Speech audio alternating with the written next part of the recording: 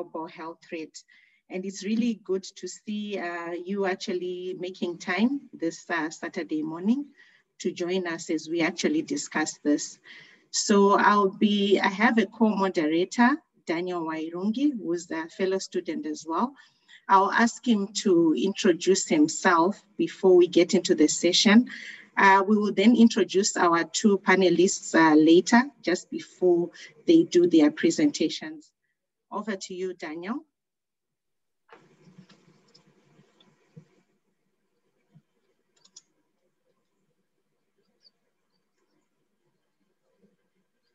Daniel?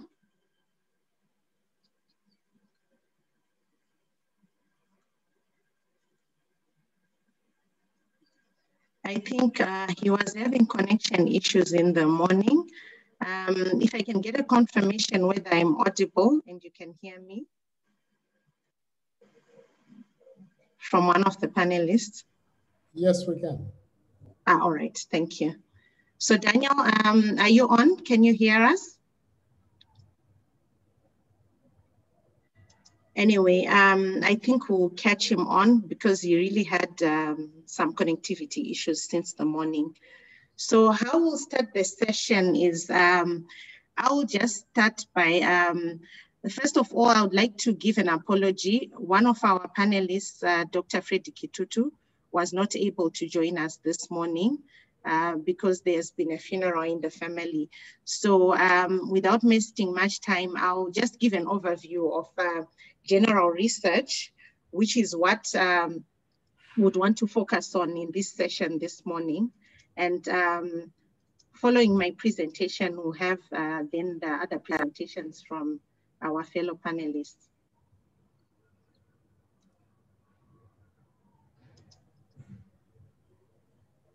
Daniel is back. Daniel, can you hear us now?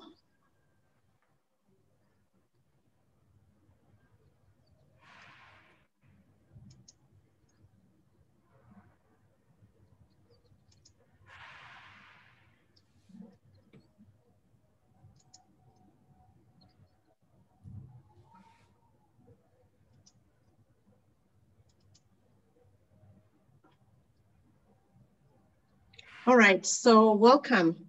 And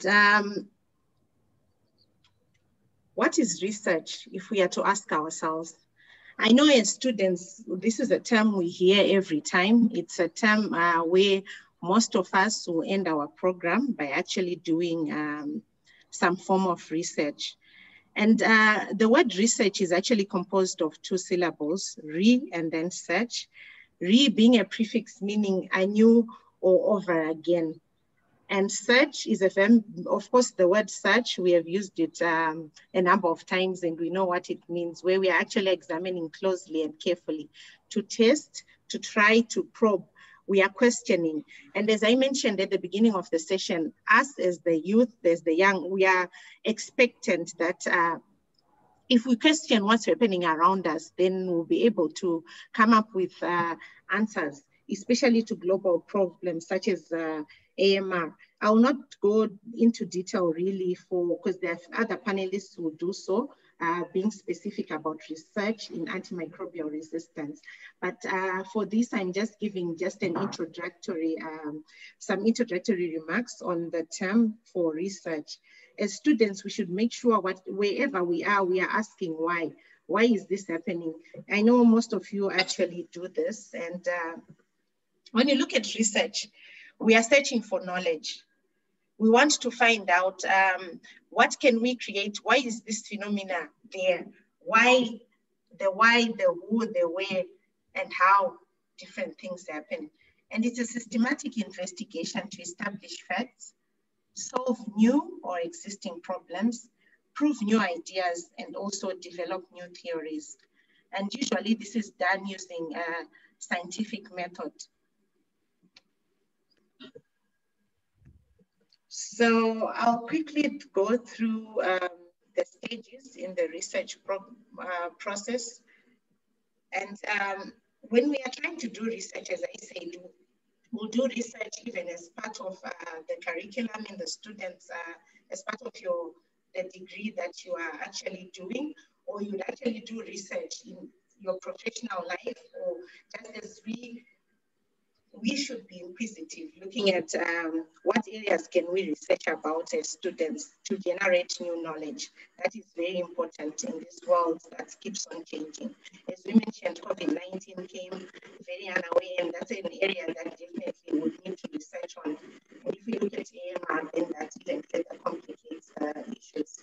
So when you want to start research, the first thing you need to do in the first stage is to establish what the research is about. Identify the issues. For example, general research questions are just like what are the main causes of deaths, maybe in children in, say, Mpundu County. And it can dwell down now to say how many children, being a specific question, how many children die of malaria, a specific disease in the county, and looking at what are the causes, why, where is it happening? If it's in Mpundu County, who are the people that we are trying to examine, to question about the children? Why? What are we looking at? And the researcher needs to be knowledgeable about the area of study and avoid research questions that cannot be answered or have already been answered. So of course, there's body of knowledge. A lot of researchers have come before us and will be there after us, but it's important that we research on an area that we are knowledgeable and passionate about, not necessarily very knowledgeable about, because we are trying to be inquisitive and search for new knowledge.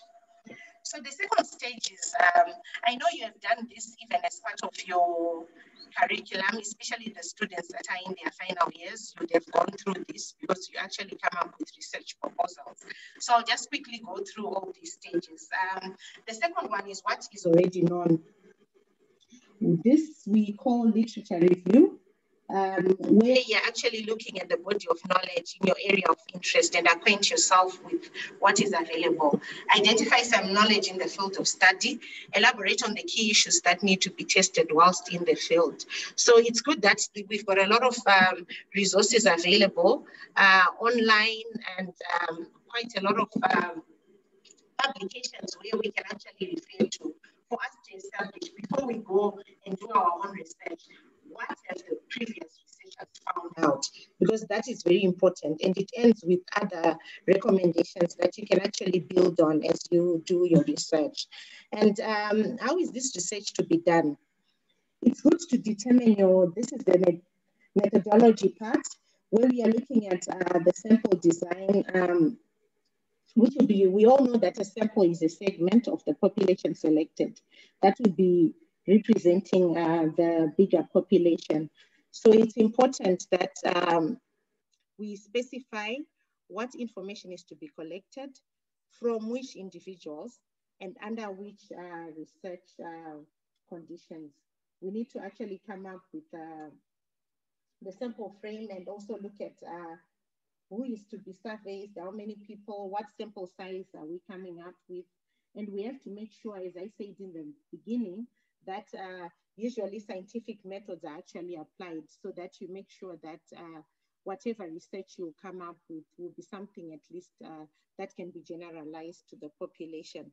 And that then dwells down to the research design methods and coming up with a sample size that actually makes sense and can also be then used to ensure that whatever knowledge we are generating, the future students and anyone else reading the work that you have done will be able to gain new knowledge as well. And when we look at, I had actually touched on these stages. I was talking about when we are determining the methods that are going to be used, you define the key variables as well, and then select or prepare tests to be employed. Here, the objectives of the research should really be, I'm sure most of you know that when you do not have an objective that is smart, it will be very difficult now to, even as you're collecting your data, what are we really looking at? So it's important that the objectives of the research are clear, the method of the data collection to be adopted, and also the source of the information. We really need to know.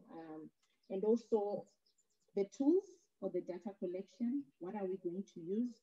this year is actually good because there's a lot of use of technology that makes our life easy. So as we determine the tools for data collection, it's good to go to use the actually online methods which help us instead of the paper forms that you had to really then type in again. So using tools such as the Google Forms, the SurveyMonkey can be really good when you're doing determining how to collect your data. Then of course the data analysis methods, how do you intend to analyze the data? How can you check your plans? Do a small trial. It's always good to pilot before you go to the field and revise your methods based on what you find during this pilot period. And stage 6 is how do you collect the information now? I think we all know about the issues that we have to be ethical, to be truthful, respectful, and also thorough, because we are trying to make sure that whatever knowledge we are getting is something that can be at least relied upon. So it's very, very important to be truthful and not say we have collected data from this place where you have never visited, which is really not a good thing in research. We are actually supposed to go to wherever we have committed to go and collect data from, should actually be on the ground. And as I talked about technology before, I'm sure you know that these days it's actually a good thing because you can collect even the GPS coordinates from the areas that you will be actually doing your research.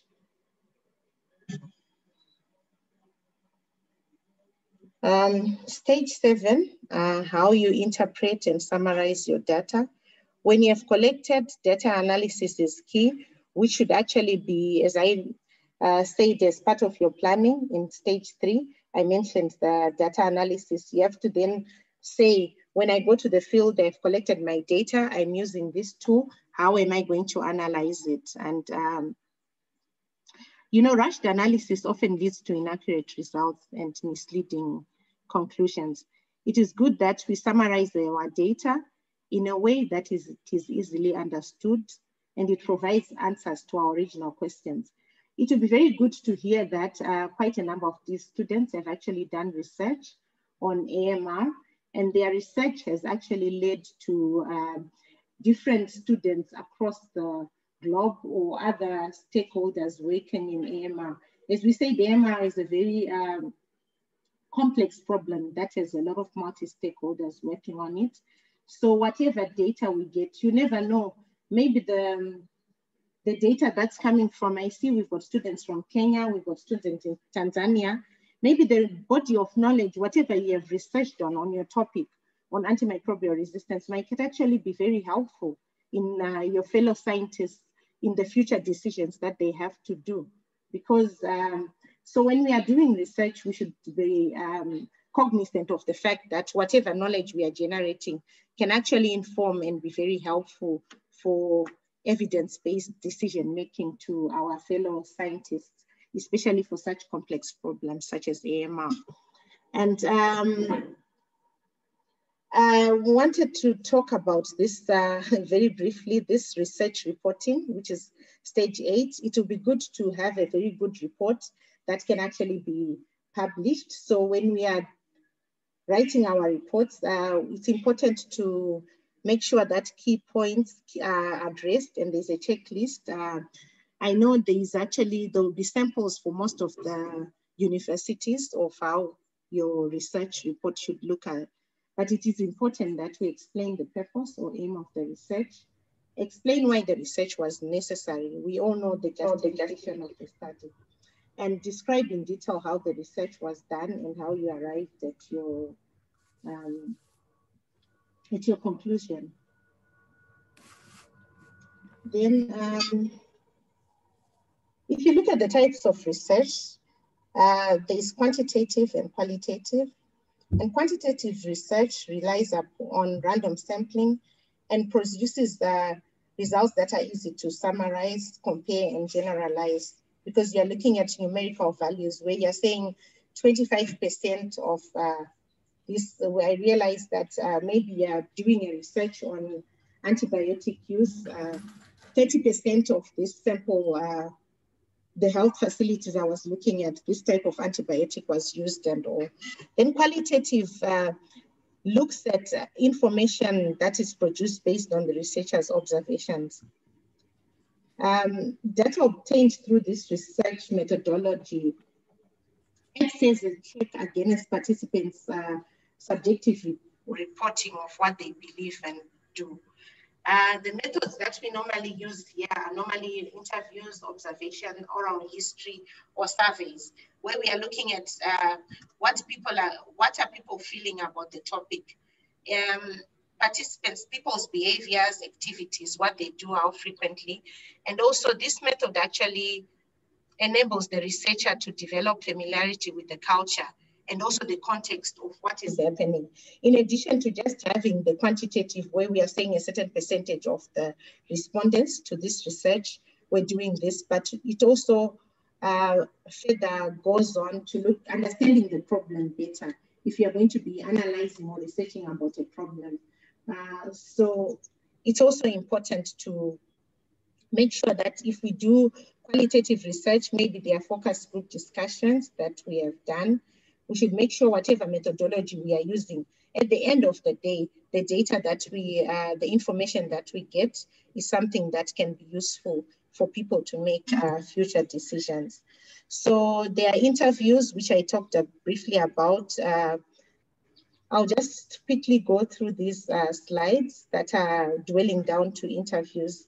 Some can be structured or unstructured, and for structured interviews, the researcher actually prepares a set of questions and try to obtain answers to these questions.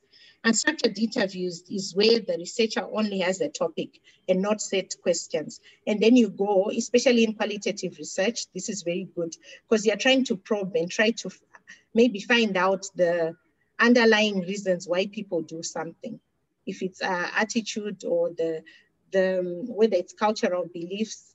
Like I think we'll have a discussion with the other panelists where we are talking about, you know, COVID-19, there's a lot of hesitancy in taking the vaccine, things like that. Why is that happening? So that can be useful. So when we are going to do research and we are selecting the people to be interviewed, it's important that you do not interview people you know very well personally.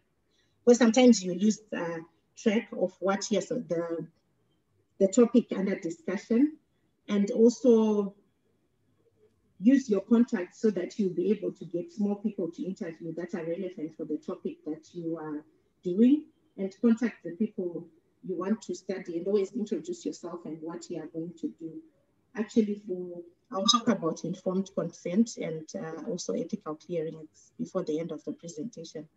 What you do during the interview should last as long as necessary to obtain the needed answers, and also, if possible, record it so that you'll be able to get the data well, and make sure that all the set questions are answered, especially for the structured interview. It's important to be respectful, friendly, and accepting, and do not argue with your interviewees, even if they do not believe in what you are saying, or they totally say whatever research you're doing does not make sense. So you should not judge them right or wrong, but instead gather as much information, as much data as possible, because this can actually be very good when you then do your final analysis. And talk to them at their own speed with their choice of topics so that it is participatory as possible.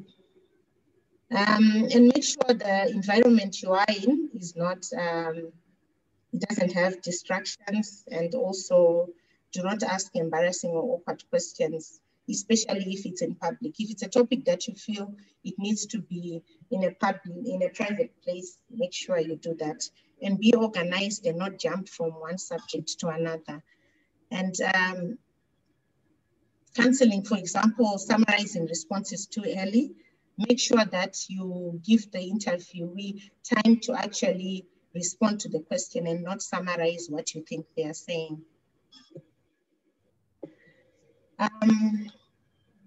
Recording interviews, I talked about that, and writing notes at the same time. Use of technology, the audio recording helpful when you're doing your data analysis. Ask clear questions, single questions, open-ended questions. You can use different type of questions as the next slides will see. And just quickly going through these, because we are not going to be really looking at how you are going to do the interview, but just as a way to give a general overview. We'll share these slides with you as well, so you can go through them as well. The type of questions that we have are open-ended, closed-ended, and open-ended are the ones where you want to probe and get more information. Closed-ended, very useful in structured interviews where you just want a yes or no, or simple short questions. So the open-ended, as I have said, have a fixed limit. Example, how are you doing today? Encourages continued, the open-ended questions, they encourage you to probe more and gain more information on the topic that you'll be looking for. And as I said, I don't want to dwell too much on these techniques for in-depth interviewing, but if someone is really interested about this, you can then look at it in the slides. I'll go through to good conduct when you're doing your research. It's important that when doing your research, dress in a way that people can be able to accept you and maintain a friendly tone, especially when you go to cultural. You should be aware that the culture or the people that I'm going to see, there are some people who will not take you seriously the moment they see you dressing in a certain way. So it's important to have that in mind. Maintain a friendly tone with positive body language. Show interest in your own topic. Be polite and respectful, and of course professional. Probe and ask more questions, and listen to those who are asking questions, and be open. Issues to consider in research. This is very important. There is need to get informed consent for the people that you'll be getting your data from. And also confidentiality is very important, because if someone trusts you to open up and tell you what has been happening to them, or they are giving you information that you need, maybe regarding some prescribing practices that are happening, say at a certain health facility. And you're supposed to make sure that the confidentiality that you get as you do this informed consent from the respondents is actually maintained. And in addition to that, it is important that you actually make it formal. If it means you have people sign, especially where for health matters, it's important that you actually have a signed informed consent. And it's important that confidentiality is maintained, as I said. And what I wanted to, before I end the presentation, I wanted to talk about ethical clearance. This is a very important thing when we are doing research. I know in different countries, there are actually bodies that regularize research, such as in Kenya, I know there's the National Commission for Science, Technology and Innovation, NACOSTI, that actually has the national general, that gives authority and clearance for people to be able to conduct research. And in the various institutions, the universities, there are also bodies that actually give ethical clearance and give you the clearance and the authorization before you actually go and conduct research. So it's important that before we do any research, we get this ethical clearance. And in that, we'll then have all these things of informed consent. So thank you so much. I hope I haven't bored you with things that you already knew about in research, but I just thought it would be important for us to just remind ourselves of the important things in research and how you conduct research. Thank you so much. Over to you, Daniel. Thank you, Julian, for that. I hope I am audible. Yes. Yeah, sorry for that. I think I had a problem with my device. Thank you once more, Julian, for taking us through the basic aspects of research, the stages in research, juxtaposing between qualitative and quantitative research, the process of interviewing, the good conducts and concepts, and also the issues that we need to consider when undertaking research. So I will invite our second speaker, that is Mr. Tapfumanei Mashe. Maybe a brief profile about Mr. Mashe. Mr. Mashe works as a medical laboratory scientist at the Ministry of Health and Child Care, and he's also the National AMR Coordinator in Zimbabwe. And as a member of the Zimbabwe AMR Research and Development, as well as the Surveillance Technical Working Group, he's involved in the implementation of Zimbabwe AMR National Action Plan, AMR Research, and AMR Diplomacy. So welcome, Mr. Mashe. It's really glad to have you on board today. Yeah, and you can take us through. The floor is yours. Thank you so much, Daniel. Thank you so much, Julian, for setting the background. It was a very interesting presentation that you did. For me, my task is a bit easy because I'm going straight into AMR opportunities. So I'll share my screen. I would also want to welcome all the students and everyone else who have joined this webinar. So let me share my screen.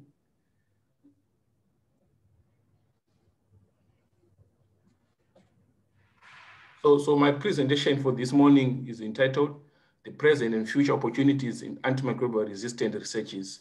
So as Julian has already set the base, and she has explained well what is a research, what needs to be done. So for me, that part already, I'm not going to go much about it, but what I'm going to do is just to focus on opportunities which are available for students to focus on.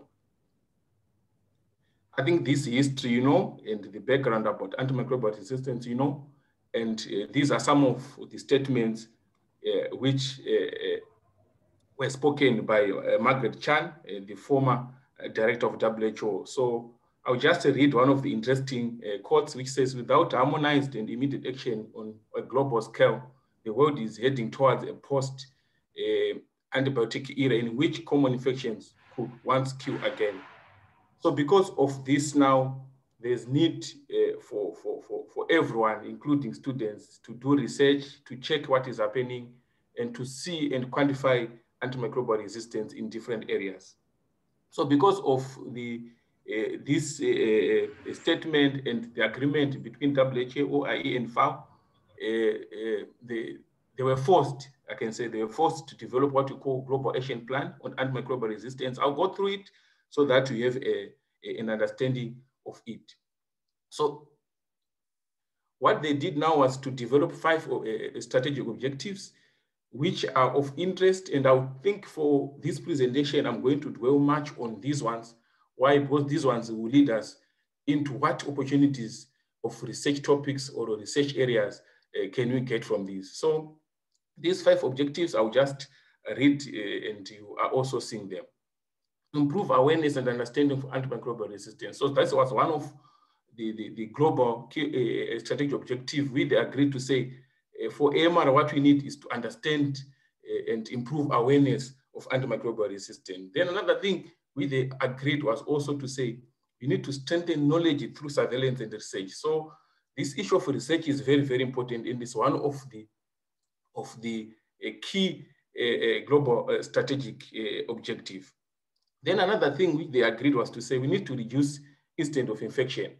So this also touches the issue of biosecurity in the animal health sector.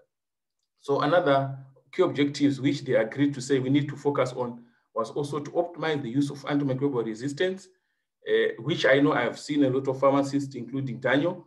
So they said, okay, we know that we have antimicrobials which are already there, and how best we are supposed to save those antimicrobials. We need to optimize their use, and this also includes antimicrobial stewardship. So the last global strategic objective we agreed to focus on was to develop economic scales for sustainable investment that takes into account the needs of all countries, increase the investment in new medicine, diagnostic tools, vaccines, and other interventions.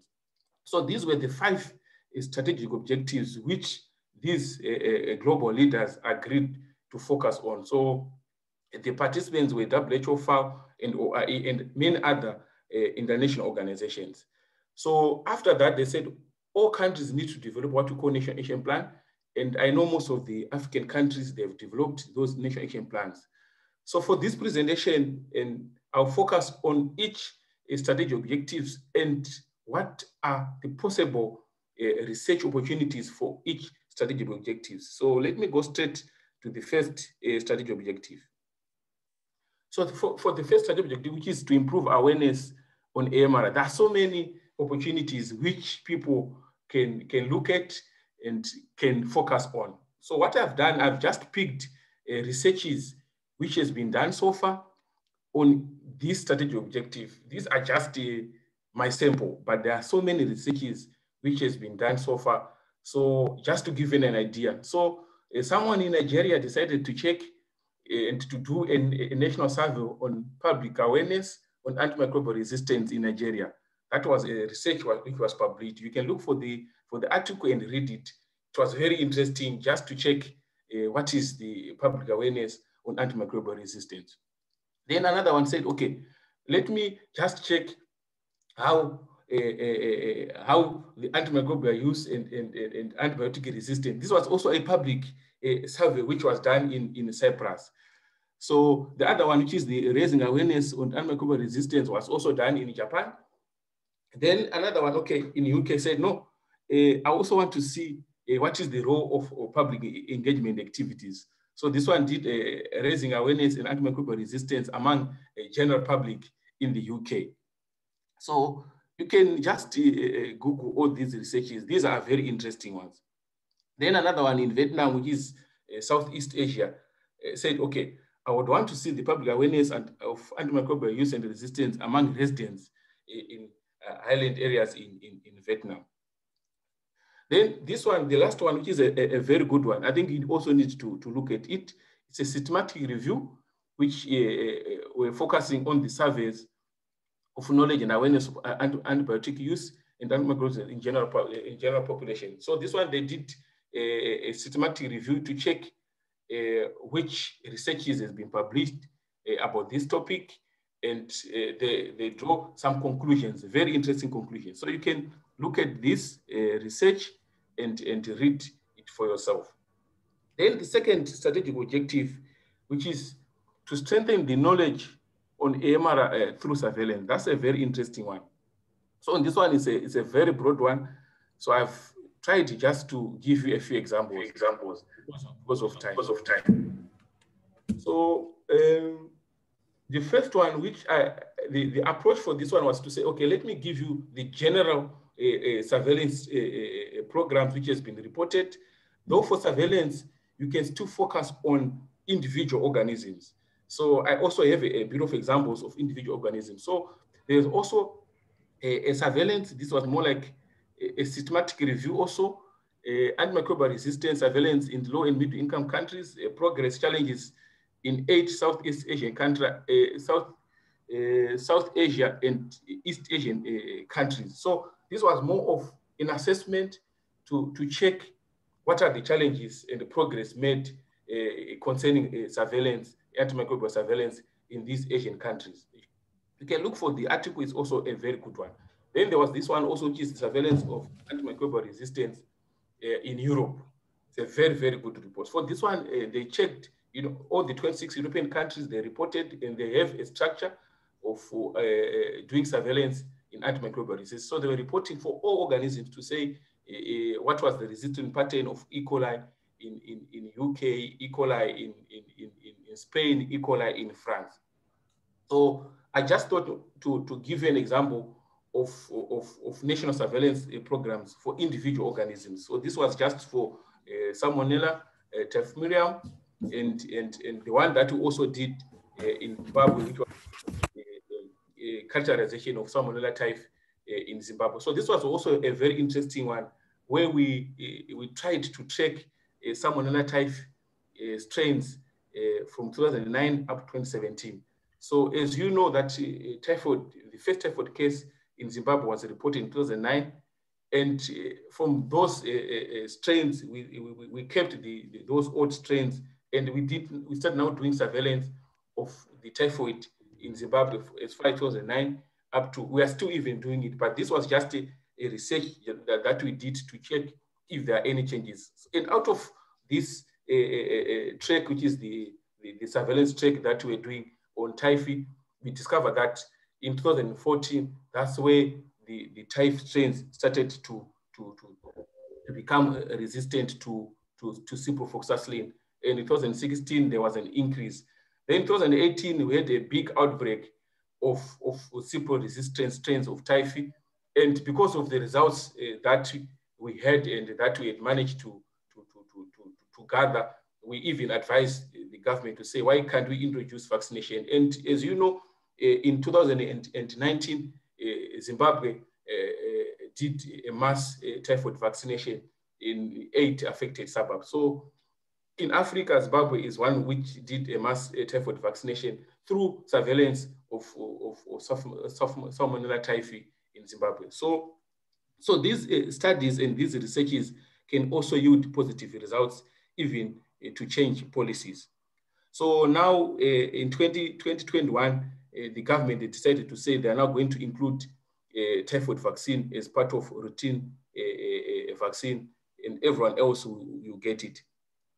Then another interesting one is to reduce infection or incidence of infection. So that's the third global strategic objective. So there's also this systematic review or literature review. It's a study. They say the infection control and research priorities. I think for this one, you need to look at it and read it. It's a very interesting article which focuses on research priorities in infection control. Then, okay, then another one was the AMR and effective infection prevention control measures. That's also a very good one. You need to read it. Because of AMR and the IPC, there was need for global leaders to have a journal. So there's also a very good journal, which is called Antimicrobial Resistant Infection Control, which has also a very good impact factor of 3.6. And this journal is affiliated, I thought because we are from Africa, it is affiliated to Infection Control Africa Network, though it's also affiliated to the International Infection Control Body. But I thought maybe let me just give you an example of the African body which it is affiliated to. So if you go and check on it, they have a lot of AMR and infection control researches which are being published on this journal. So last example, which I thought maybe it's also going to ring bell to some of our agricultural guys is this one. Association between antimicrobial use, biosecurity measures, as well as farm performance in German farrow to finish farm. So this is also a very good, interesting study which was conducted in Germany to link between antimicrobial use and biosecurity measures in these farms which they looked at. Okay, then another interesting one, which is the optimized use. I've seen there are a lot of pharmacists who have joined the core, is optimized use of antimicrobial agents. So on this one, you can do so many researches. I've just picked a few, and there are plenty. You can go and check for yourself. So this first one, which I thought is of interest, is the effectiveness of alternative measures to reduce antimicrobial use in pig production in 4 European countries. So this was also a very good study which was done in Europe. Then another one, which is antimicrobial use and resistant in animals. Then antimicrobial use and resistant in animals. This was also a Belgian initiative where they were looking at antimicrobial use and resistance in animals. There's another interesting one, which is focusing on Africa, is antimicrobial use and resistant food producing animals and environment in an African perspective. So then I know we cannot skip this interesting one, which is the value of hospital antimicrobial stewardship programs. So as you know, one of the main pillars, I think Dr. Mirfin is going to dwell much on this one. One of the main pillars of AMR is antimicrobial stewardship.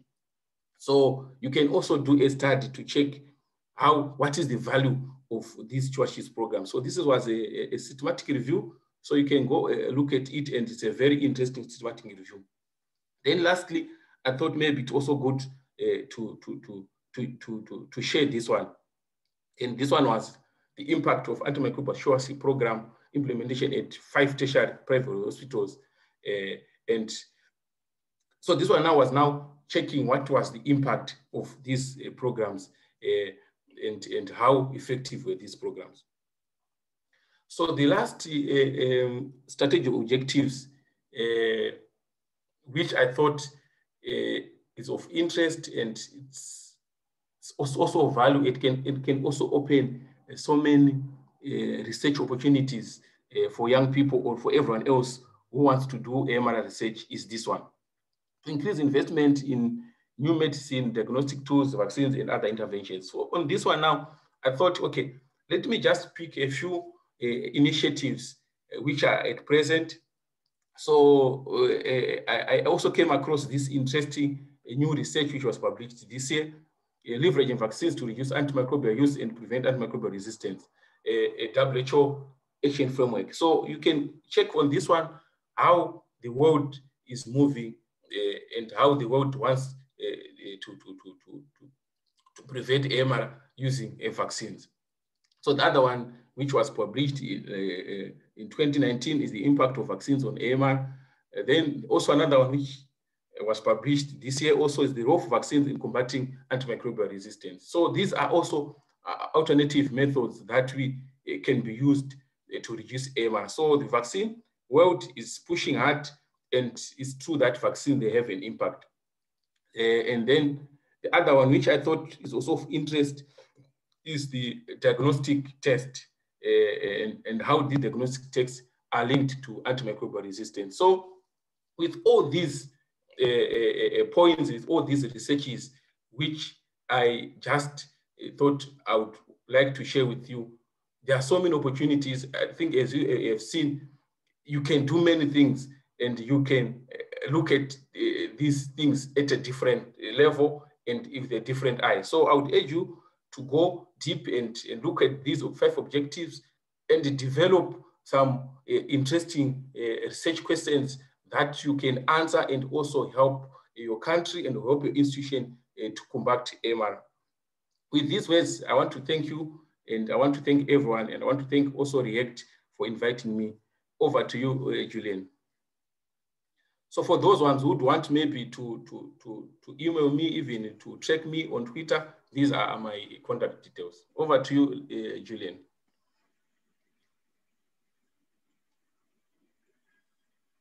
Thank you so much, Tapfumanei.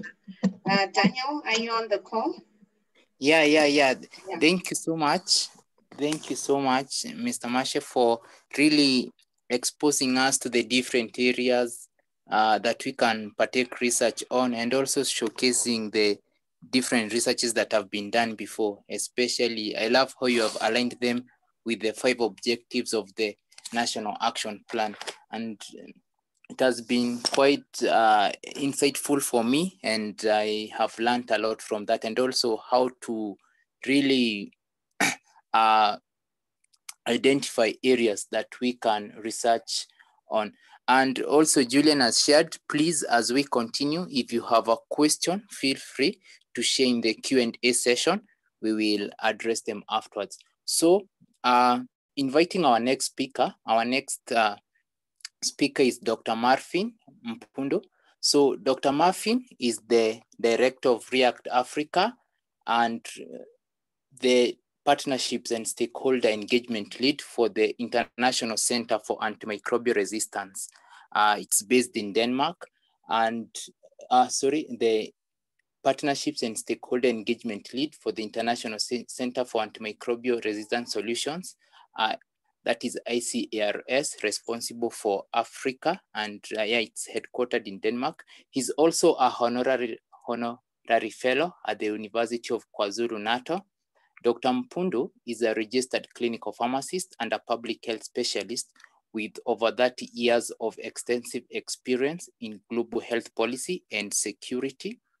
And he's a global advocate for AMR and equitable access to healthcare. And he's passionate about providing multiple stakeholders with technical support in AMR national action plans development and implementation. I met with Dr. Mirfin yesterday, and I can share that he was quite very resourceful and very insightful, and I could really see his passion, the passion that he has in addressing antimicrobial resistance. So welcome on Dr. Mpundu, and the floor is yours. Feel free to present.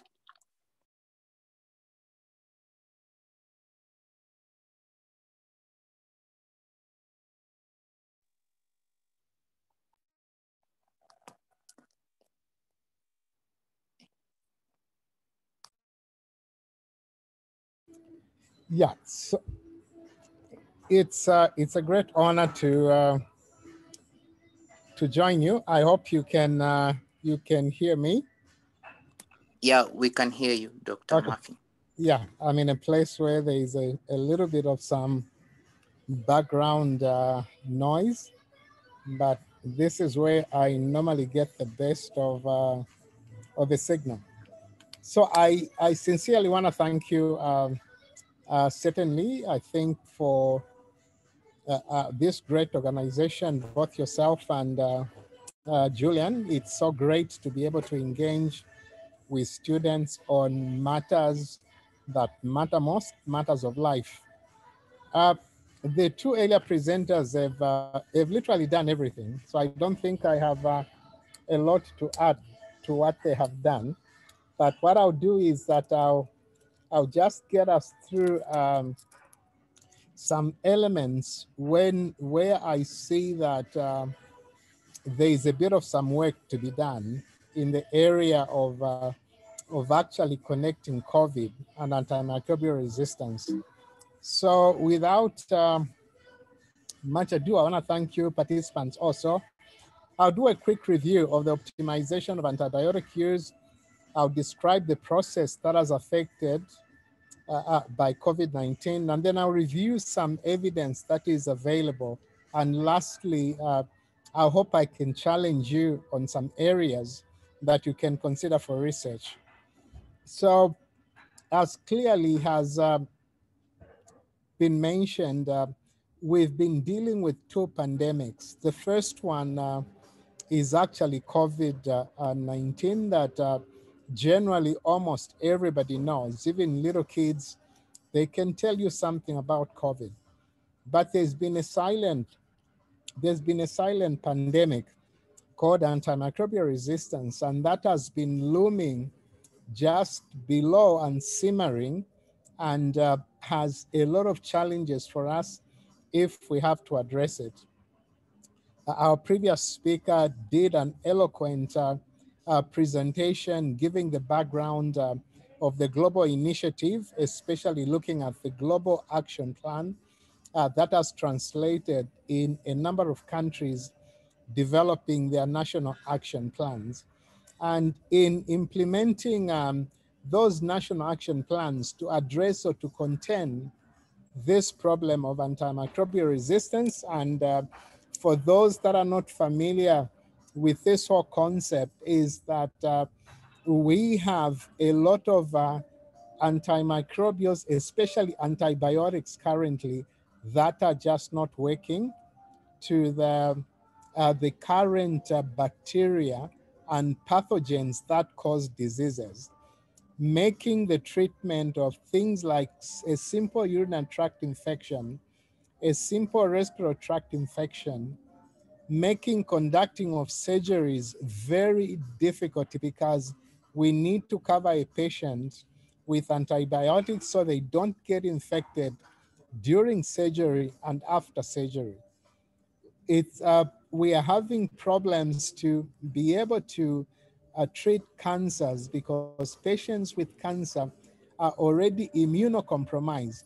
Some antibiotics are effective in treating cancer, but they are also effective in preventing these patients that have a low immunity from getting infections.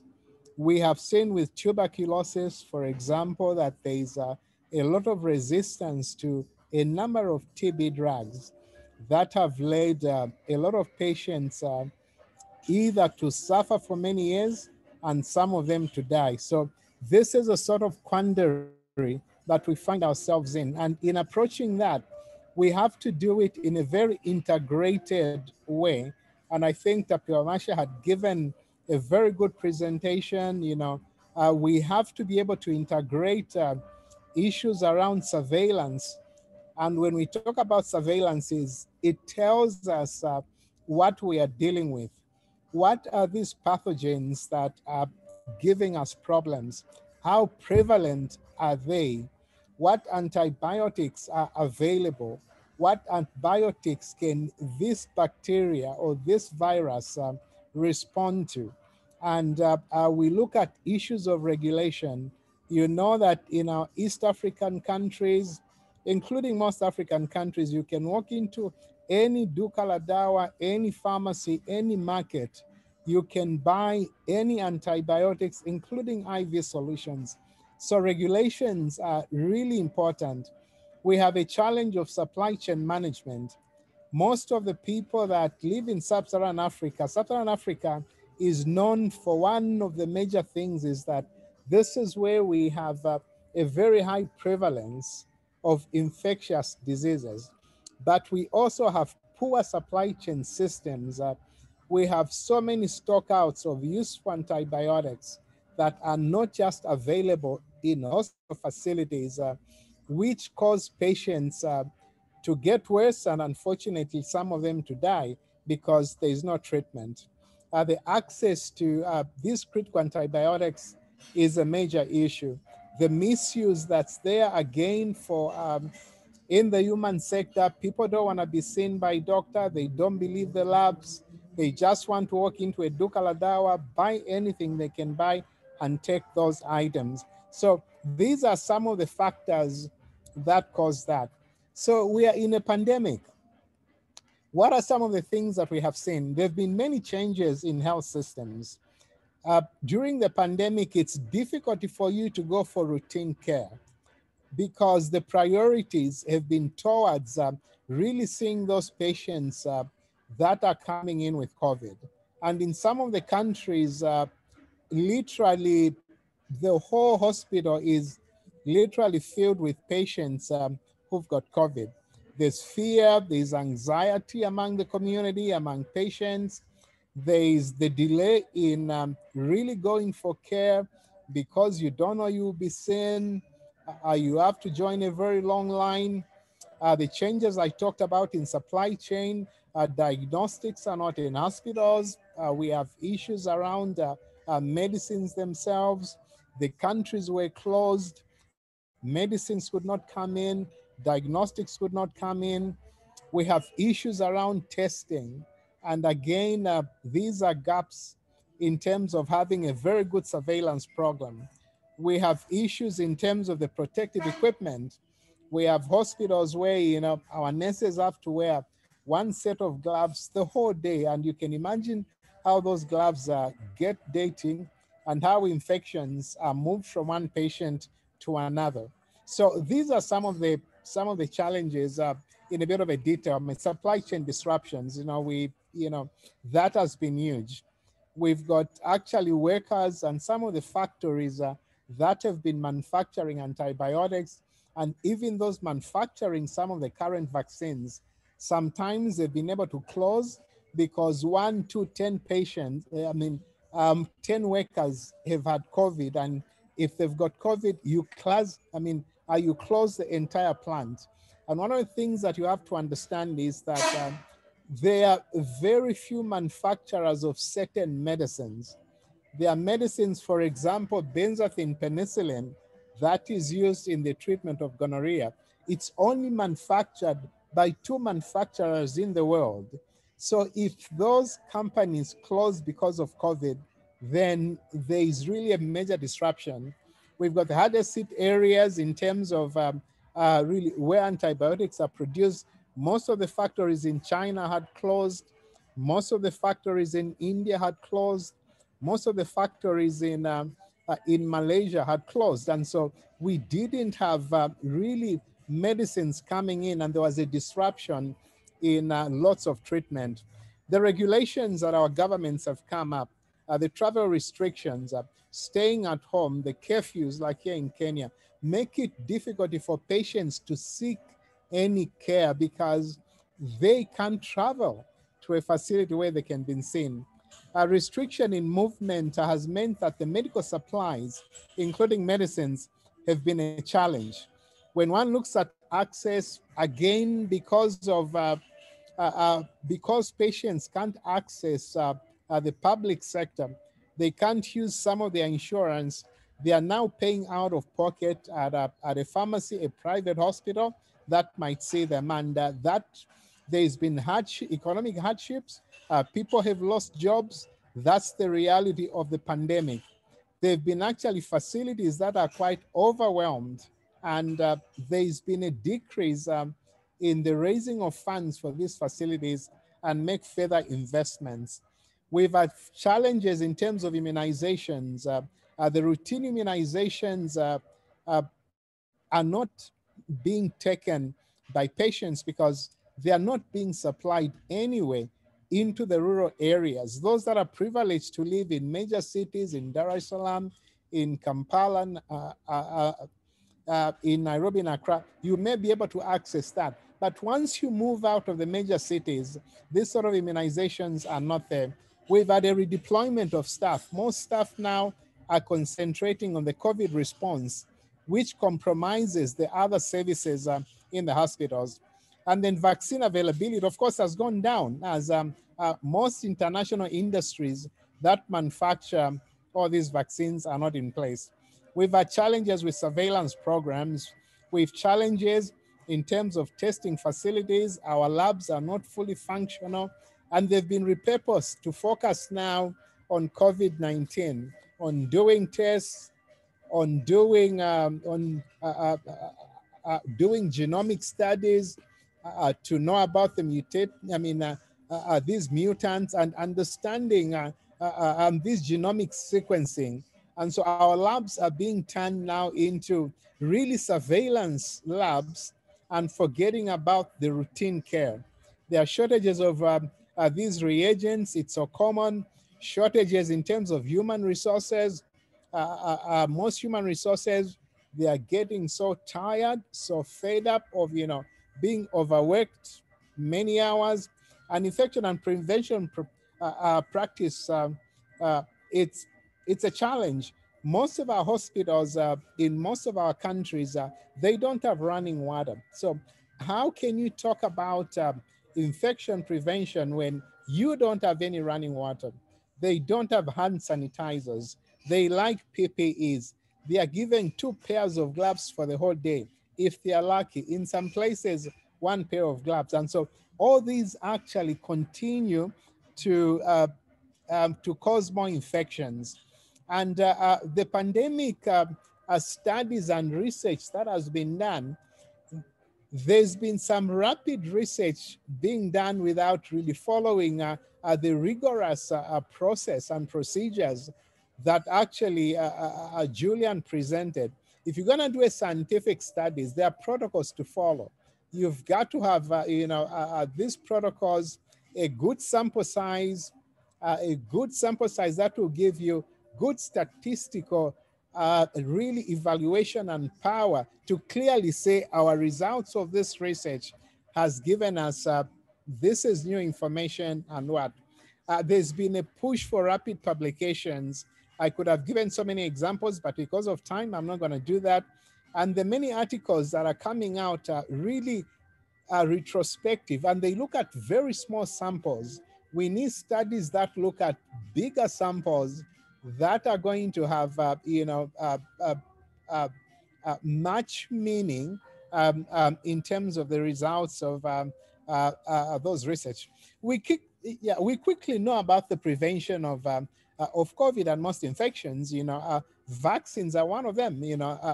They really are effective in preventing infection. But everybody almost knows now, hand washing with soap and water, around sneezing and coughing, around the social distancing.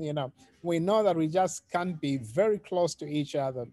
About protective equipment, But whether these things are happening, you guys have to tell me. And I just thought I should mention just a few slides about virology, because one of the issues that we are having now when the COVID vaccines are moving into countries is that we are having a lot of vaccine hesitancy. We're having a lot of lies, a lot of disinformation, a lot of misinformation, a lot of skeptics, and coming up with useless mythologies and things about vaccines. So this slide, I just wanted you to see how viruses affect the cell. So you've got the virus in that blue little that attaches to a cell receptor that you have. And the cell is going to get it into its body. And what viruses do is that, they replicate and they produce some protein. And so they'll do the protein synthesis, and they'll come up with another virus. That virus will enter the endoplasmic reticulum, and finally it will be expelled. And once it is expelled, you have now new viruses that are coming up. And some of these viruses now are coming out with a new genetic composition. That's where we talk about these mutants. How does the host respond? The host cell responds basically in three ways. Through the cytotic T cells, and these are the cells that recognizes that, the cells is being attacked, and they would kill that. But there are also interferons that are produced, and these interferons they inhibit replication of viral genetic material, and so they try to stop the virus from really producing more of its genetic material. And so they, in such a sense, they express also the substances, and the T cells are going to actually get these viruses and destroy them. But we also have antibodies, and these antibodies are what our cells are going to produce that will attack the viruses to actually kill them. But I also felt, I think my discussions in the last couple of days in Kenya, since I've been in Kenya the last 3-4 days, they focused more around this whole misconception around vaccines. And one of the ways we prevent antimicrobial resistance is by doing vaccines. Vaccines are what we call a very sensitive intervention to address antimicrobial resistance. So there are three main approaches in which we manufacture vaccines. One of the ways is that we use an entire virus or an entire bacteria to actually form a new vaccine. The other way is that we use some parts of a cell, of a bacteria, or of a vaccine, and use that to actually trigger really our immune system to be able to respond. And the last one is that we use part of what is in the nucleus, use some of the genetic materials in the nucleus of a cell in which this virus is, to actually produce a vaccine. And so I'll quickly just rush through this, because I think it's important for you to know, because you'll be dealing with friends, you'll be dealing with families, you'll be dealing with churches that are saying they don't believe in this COVID vaccine, and it's very unfortunate. So there are three approaches. If you're gonna use the entire microbe approach, or the entire bacteria or virus, you can do it in three ways. One is through actually inactivating this sort of a bacteria. It's, you lower its veracity. The other way, it's to use a live bacteria or a live virus to have the body find a way in which it can respond. But the other way is to look at the viral vector vaccine by focusing on the interior and using that to do that. So I'll give a few examples. In the inactivated vaccine, what we are trying to do is that, this is a way in which we make a to take the disease-carrying virus or bacterium or one very similar to it and inactivate it. Yeah, so we activate it, we kill it by using chemicals, heat or radiation. Examples of these are flu vaccine and polio vaccines. That's how we make polio vaccines. And we've been able to eliminate polio almost on the entire continent now of Africa. But the challenge with this methodology of using an inactivated vaccine is that it takes a little longer and it needs a minimum of about 2 or 3 doses. So that's just one of the challenges. It takes longer to produce, but it also takes more than at least 2 doses. Then the live attenuated vaccine, here we use a living but a weakened version of the virus, one that's very similar to the virus that we are developing a vaccine for. Examples of this are also actually many measles vaccine, mumps vaccine, rubella, chickenpox, and shingles vaccine are produced in this way. The viral vector vaccine, here what we do is that we use a safe virus to deliver a specific subparts called proteins.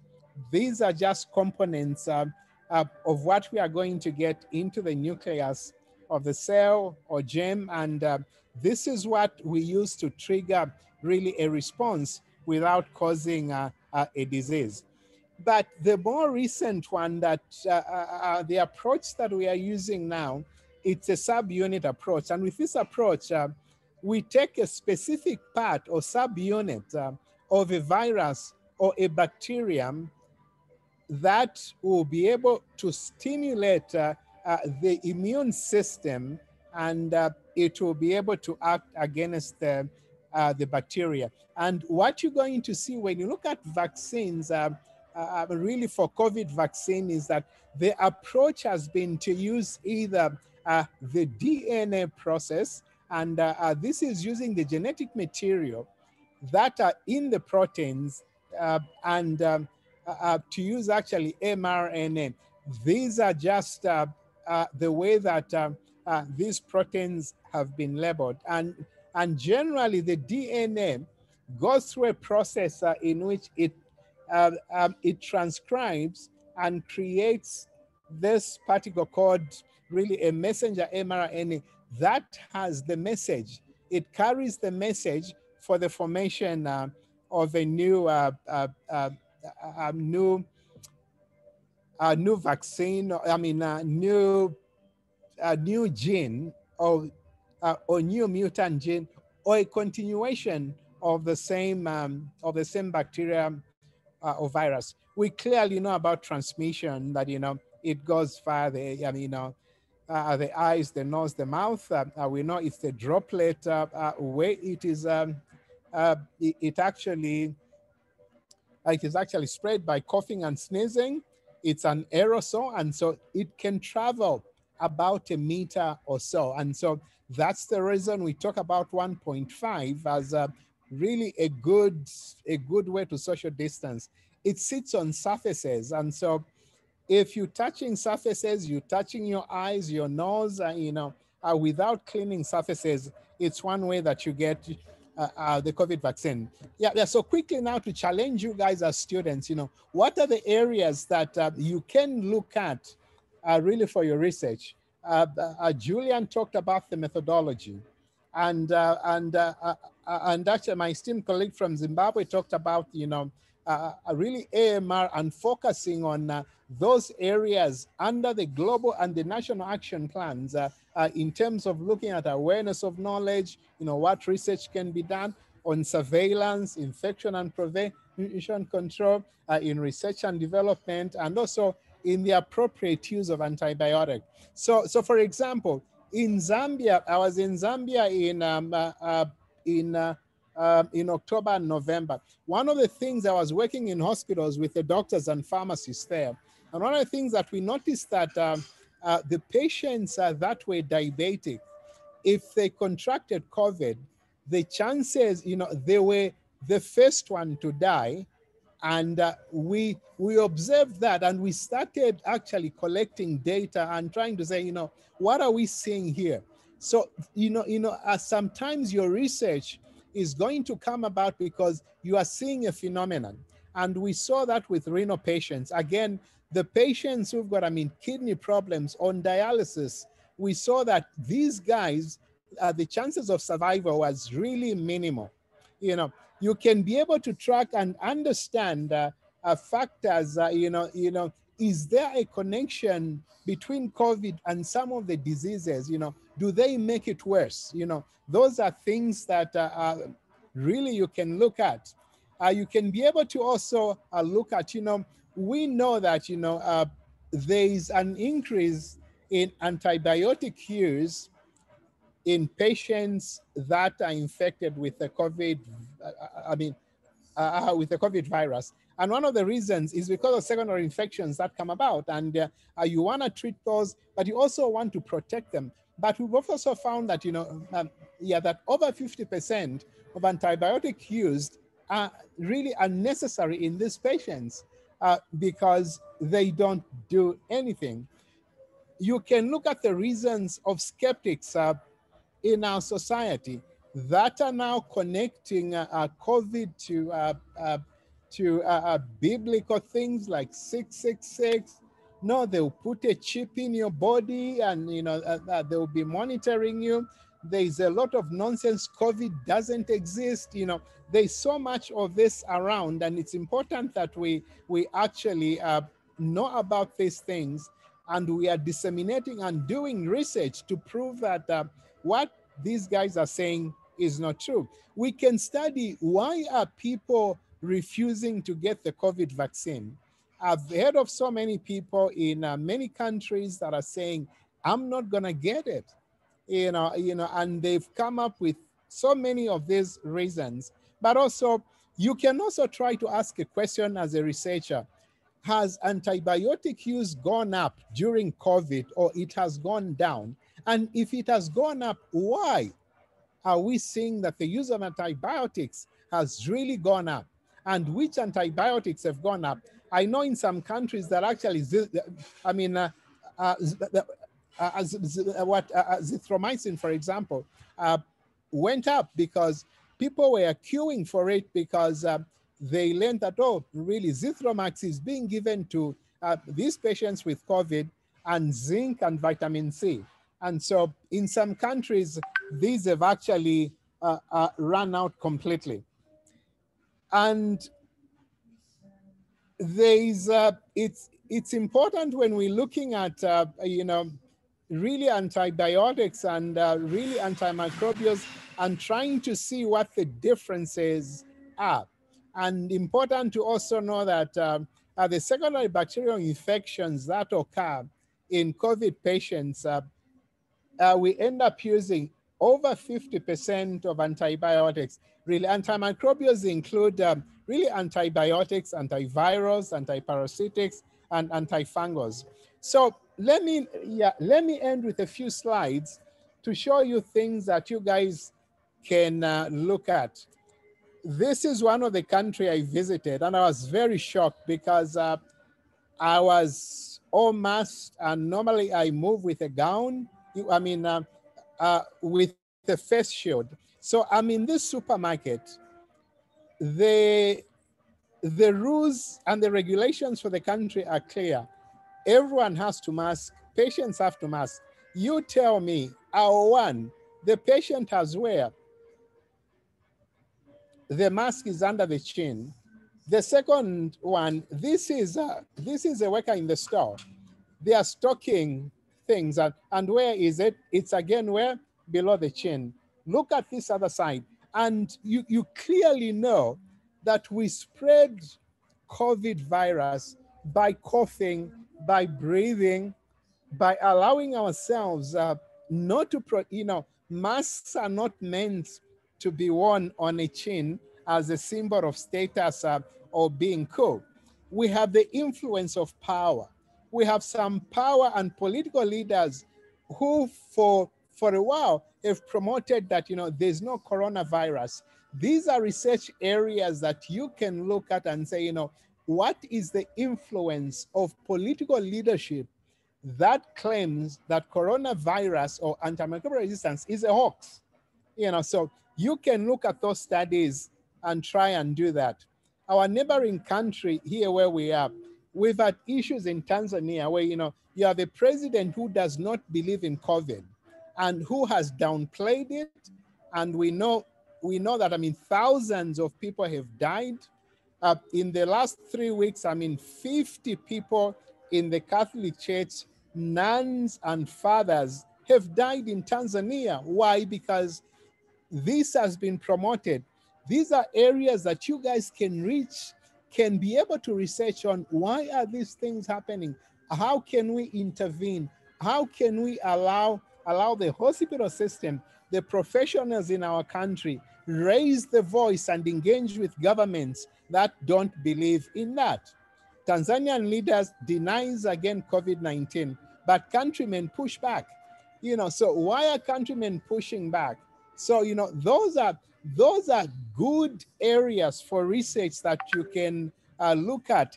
Just this week, a couple of days ago in Kenya, this was something that came out in the Kenyan paper. Well, the Catholic doctors say that, COVID-19 is unnecessary. And again, unfortunately, these are doctors, these are scientists, but it means that even amongst our scientists, we have our differences, but there are also these guys who don't believe in it. And, and so what does that do? You have the Catholic Church is one of the largest churches in the world. And if this is what's coming out, how many people are dying? We have got these myths about spirituality. Oh, when you get the vaccine, it's the mark of the beast. And so don't get it. All this, which is completely utter nonsense. We are in an age of misinformation, disinformation, an age of lack of information, an age where anything can run very fast, a lie can go very fast. Are there possible areas for you guys to research? Yeah, do we know what we want? What is the gap analysis? What are the objectives of our study? What is the methodology? These are things that you need to be actually looking at. And I mentioned about the Zambia study, and I also mentioned that, most of the studies, if you're doing a study, it's gotta be rigorous. You've got to be able not to push your publication because it's going to backfire. There were many publications that were done in the Lancet, the British Medical Journal, which have been pushed back because they came out of Wuhan, China, with a very simple, a very small study population, and you cannot draw conclusive results if all you have is a very small population. But the fact is that we also have to be examples. I personally have been vaccinated with a Pfizer vaccine.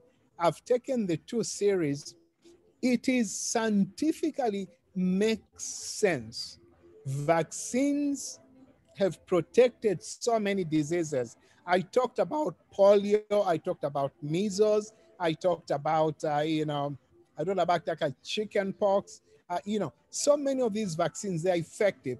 When you get a chance, be a champion in your community, in your school, to say vaccines work.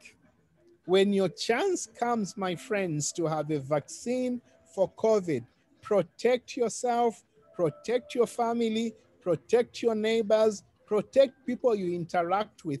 Do the right thing. If nobody is masking, nobody is social distancing, do that. So there are a lot of areas, colleagues, that you can actually work through. Those areas that actually Mashe talked about, the areas that I've talked about, and there are other areas, but you can conduct research that is scientifically based, and that can have a lot of influence and change a lot of behaviors and activities. And with that, I just want to thank you for your hearing and look forward for engagement in terms of a few questions if you have any. Thank you so much. Thank you so much, Dr. Mirfin, for that excellent and very well detailed presentation. I'm sure we have all learned a lot, starting from the access issues, the viral life cycle, and also how important vaccines are and how COVID-19 has impacted, of course, access issues. And we have all been challenged. The students here, I think you will agree that even the research areas that have been suggested by both the presenters, they've really, really challenged you to actually think outside the box and see which areas you can look at. If you look at the areas that Dr. Mirfin has highlighted, like the comorbidities, the myths as well, which unfortunately scientists, as you said, are also part of the ones, of course, following some of these myths that are not substantiated by any science at all. So you agree that when we registered for this webinar, we actually did it in a way that you completed the Google form and you shared the questions that you wanted the panelists to address. And their presentations have actually addressed most of the questions that came out from the summary that we did for the questions you had given. So I think I'll just pose a question to Dr. Mirfin, maybe just to highlight one of the questions that I have here from the students that says, is it possible that the use of different antimicrobials in managing COVID-19 are causing the emergence of mutated strains of the virus? And before you respond, I'll also give a question to Mr. Mashe that has come. What, in your opinion, is the best way forward to reduce AMR in Africa and beyond? So I can start with Dr. Mirfin. I don't know whether you got the question. Unfortunately, you were cutting. I didn't catch the whole question. Right.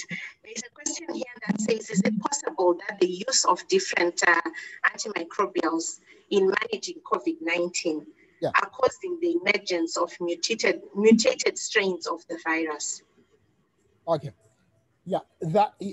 So that's an excellent question.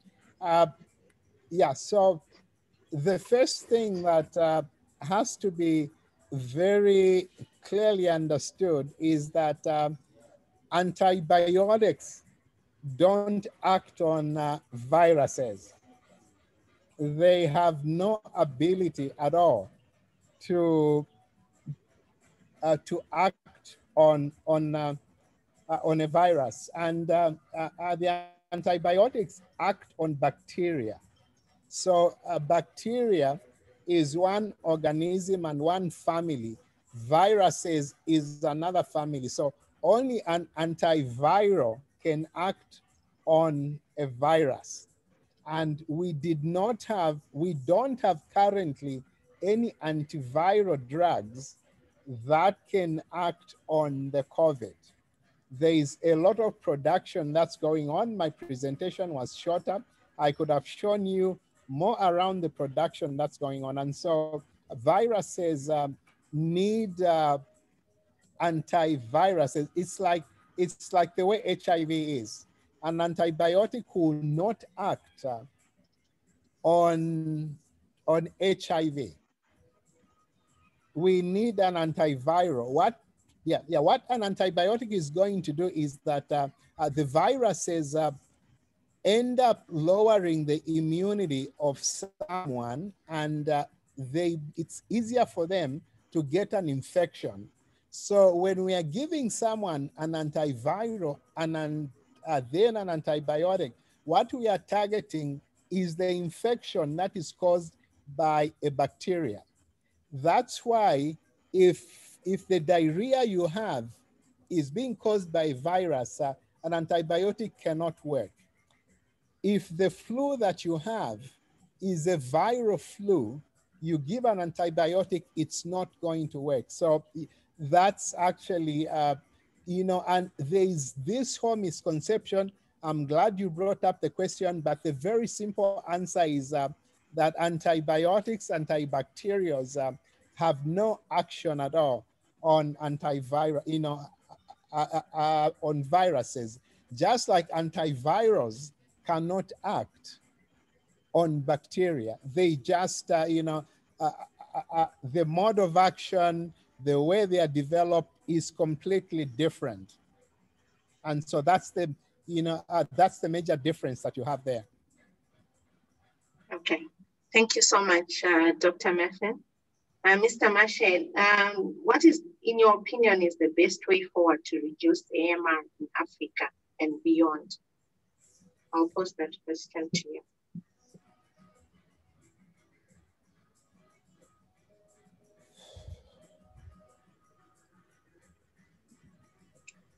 Sorry, I was muted. Thank you so much for the question, Julia.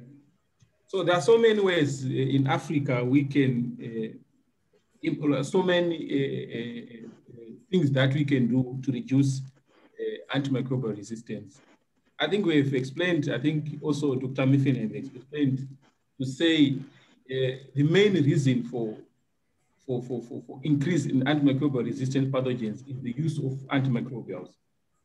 So I think he also touched on the link between AMR and COVID, as he has explained, to say a lot of people now are now getting azithromycin as a prophylactic drug for maybe in case that maybe these people are going to suffer on bacterial infections. So the only way, which I also think it works well when it comes to issues to do with antimicrobial resistance, is to reduce the amount of antimicrobials that we give to people. So stewardship activities, I think, are key. So I think countries need to implement stewardship activities. Then another interesting one, as you know, that most of the antimicrobials or the antibiotics that we use are also being used in the animal sector. So there's need also to control the animal sector side where these antimicrobials are being given to animals, and some of the antimicrobials given to animals are just being sold over the counter. So we also need to reduce the amount of antimicrobials which are being given in the animal sector. And another way of doing that is to ban the use of antimicrobials as growth promoters. Now, another interesting point also is to try to reduce infection. I think there's also a link between a reduction of spread of AMR pathogens with implementing infection control or control measures such as hand hygiene. So it's a cocktail of things that can be done to reduce antimicrobial resistance in Africa. And maybe some of the things is also to introduce vaccines. I think for all those diseases which can be controlled by vaccination, we also need to introduce a vaccine. We've seen that in Zimbabwe. I told you that when we did our study to check the prevalence of ciprofloxacin resistant typhoid strains circulating in Zimbabwe, we found that it was the strains were increasingly being abundant in different areas, and we decided as a government to say, let's use a vaccine. As I can tell you, though we don't have a proper study to check the impact of it, but we have seen a decrease in one infection rate and also in antimicrobial resistance. So that's another way of doing it, is also to introduce vaccines to these diseases which are vaccine preventable. Over to you.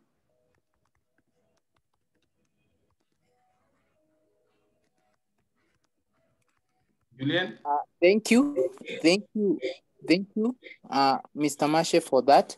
I think Julian has experienced some internet problems, so I'll take it over from here. Yeah, thank you. It was really an insightful response. Maybe I can take one question from the Q&A session, and I will direct it to Dr. Mirfin. Bryson Kinga says, thank you for the session. Just one question. Is there any study linking COVID-19 and antimicrobial resistance? Dr. Mirfin? Yeah. Thank you so much. So there are quite a number of studies that are currently going on. One of the earlier studies the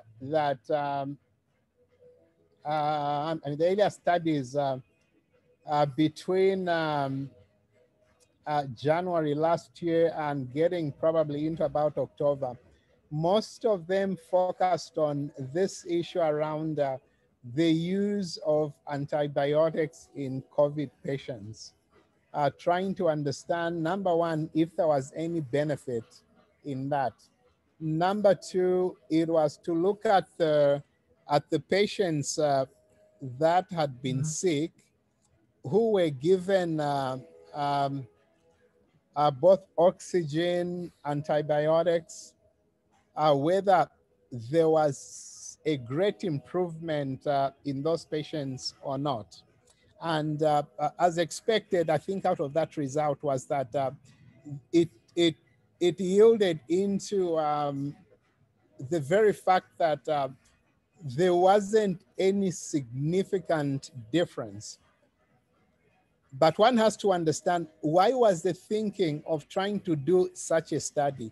That study was based on the fact that if a patient has got a viral infection, more than likely they'll have secondary infections, and the secondary infection are going to be bacterial.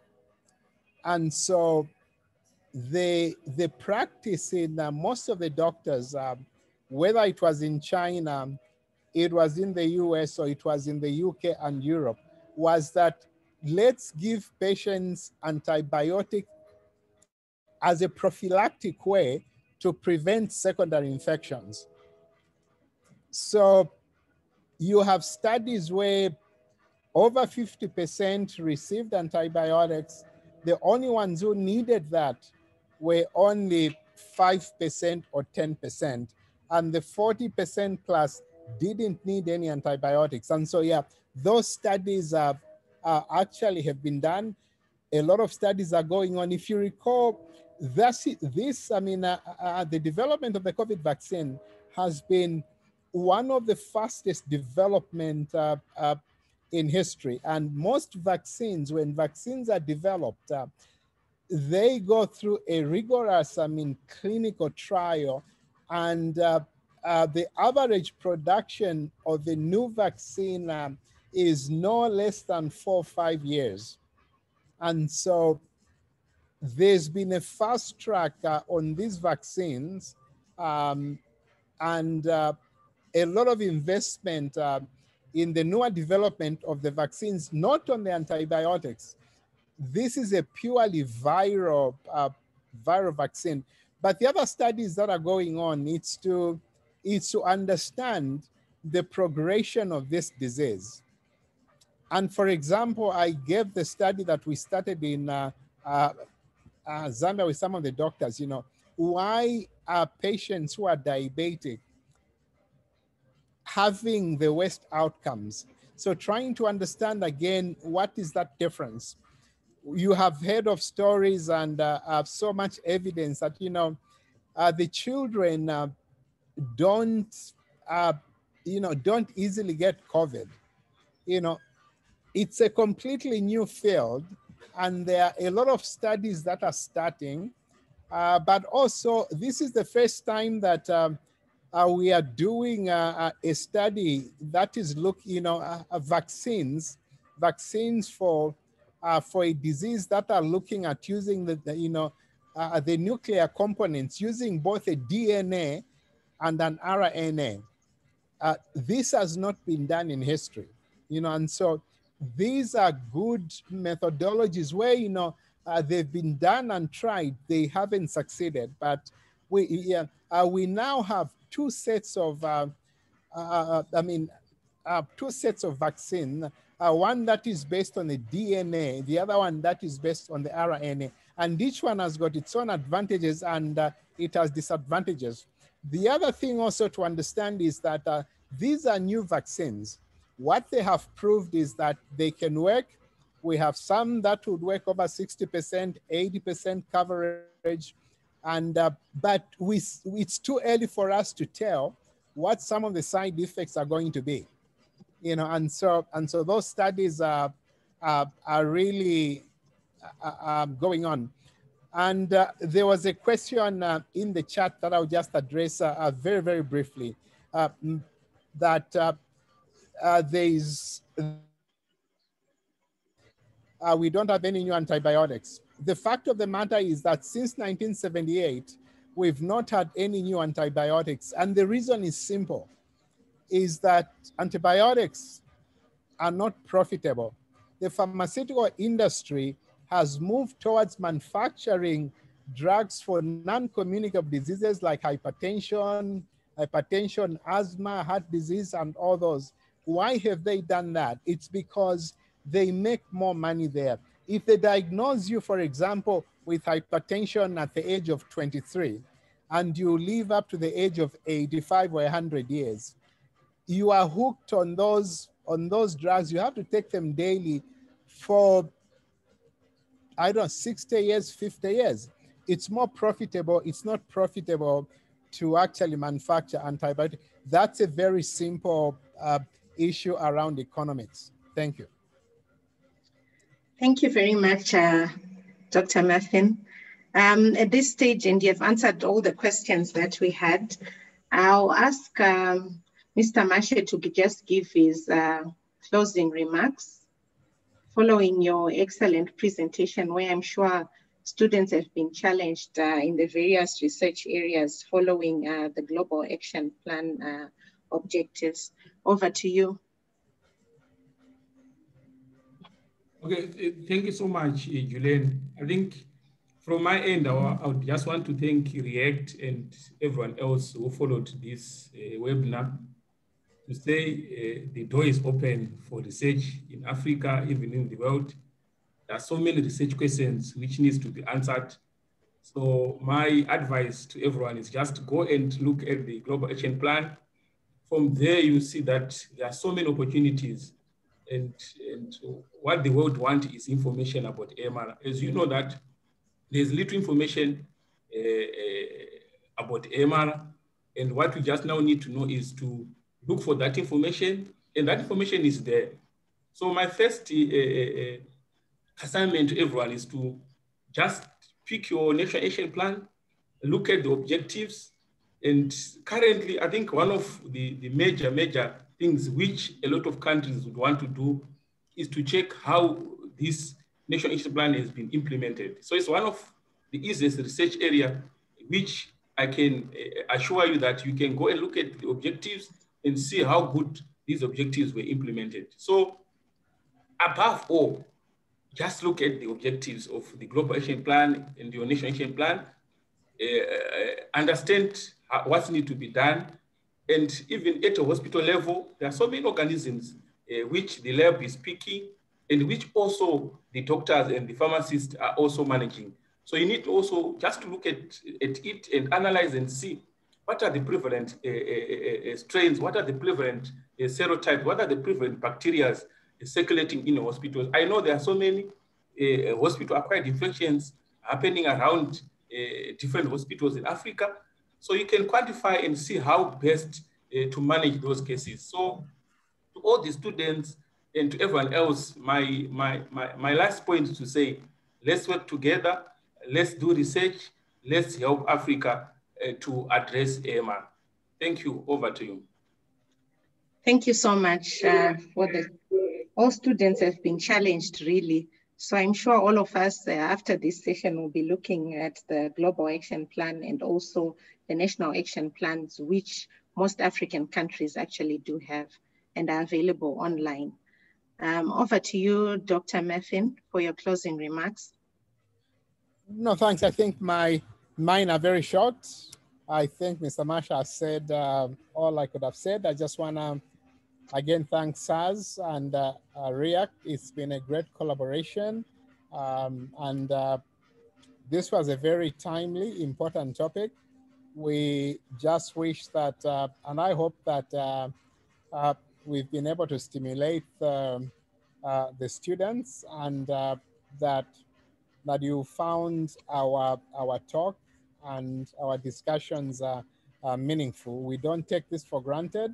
We just want to thank each and every participant for joining in, and for all these questions.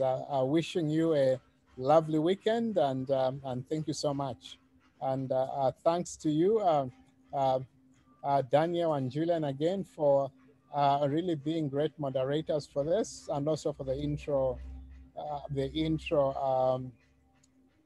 presentations on the overall principles around research. So thank you so much, and wishing everyone the very best. Thank you so much, Dr. Mirfin. And before we end, Daniel, do you have anything to say before we close the session? Yeah, yes, just passing my regards to everyone. Thank you so much. I start with our panelists, Dr. Mirfin and Mr. Mashe, for taking your time and really organizing, preparing these presentations for us, and the insightful information that you have delivered to us. Thank you to Julian for co-hosting with me, and also for taking us through the initial presentation, and all the participants for attending the session. As Dr. Mirfin has shared, we don't take this for granted. Never undermine your individual effort, because you never know who is seeing what you're doing. You may do something small, maybe tweet or say something that can help stimulate action towards COVID-19 or antimicrobial resistance.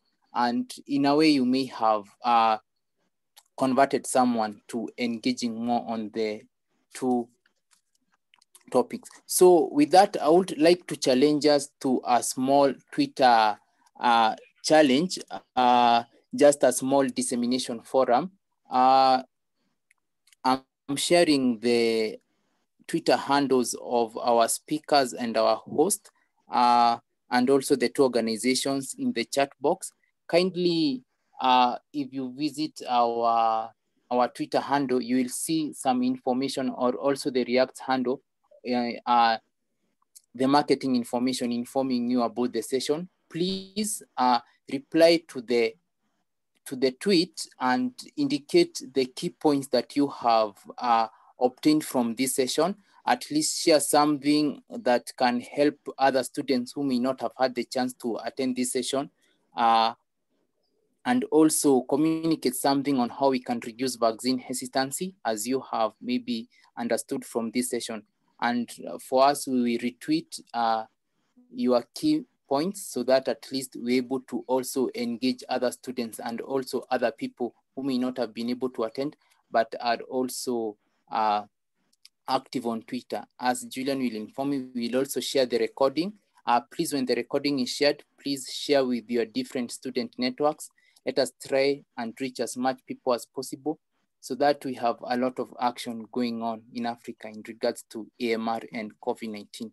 With that, I wish you all a wonderful weekend and all the best in your endeavors. Thank you.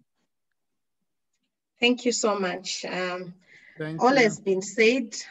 So mine is just to thank you so much, and continue with this work. There's a lot to be done, and we've been challenged in the different research areas. As we have said, we'll share the slides, we'll also share the link, so that at least the youth, as the change agents, we are looking up to you to have, as the future leaders, to fight this global pandemic of AMR, and have research that will, of course, inform policy and also provide evidence. So we hope, moving on, your commitment has been shown just by attending this session. So going forward, I'm sure you'll go on with this and challenge yourselves, so that you can actually come up with researches that you never know what they can actually inform. So thank you. And to the panelists, Dr. Mirfin, Mr. Mashe, those presentations were excellent and managed to actually address what the students were asking in the form that when we collected questions that they had regarding this topic.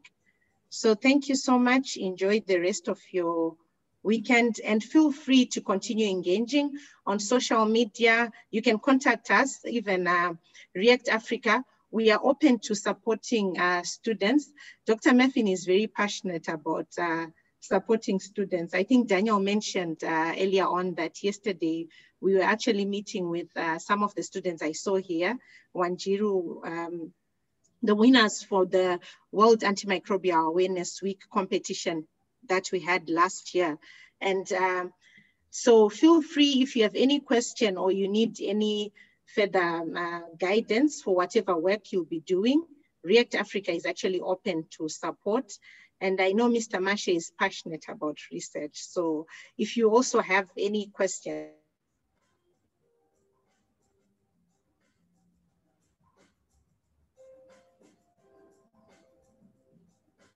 hello, Julian.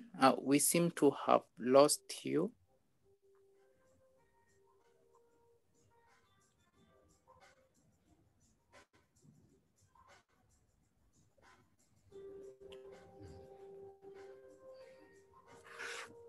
Yeah, so maybe I can... Feel free to engage even after this. Bye.